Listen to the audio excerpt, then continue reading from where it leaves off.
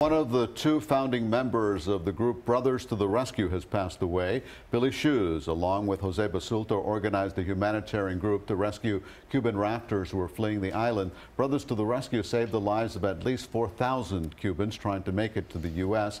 Billy Schuss was a member of the Brigade 2506 and after the Bay of Pigs invasion joined the U.S. Army, where he served 17 years as a second lieutenant. Family and friends and those rescued by Brothers to the Rescue will honor him Friday night at the Ferdinand Funeral Home in Miami. Billy Schuss was 83 years old.